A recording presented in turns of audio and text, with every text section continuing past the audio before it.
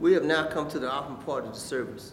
And the Bible says in 2 Corinthians chapter 9, verse 7 and 8, every man according as he purposeth in his heart. So let him give, not grudgingly or of necessity, for God loveth the cheerful giver. And God is able to make all grace abound toward you, that ye, always having all sufficiency in all things, may abound to every good work. Let us pray. Oh, Father God, we come before you thanking you for blessing us with another opportunity to give back a portion of what you have blessed us to prosper. And we just ask you, Heavenly Father, that the offering be used to uplift your kingdom and to bring souls to Christ. This is our prayer in our Lord and Savior, Jesus Christ's name. Amen.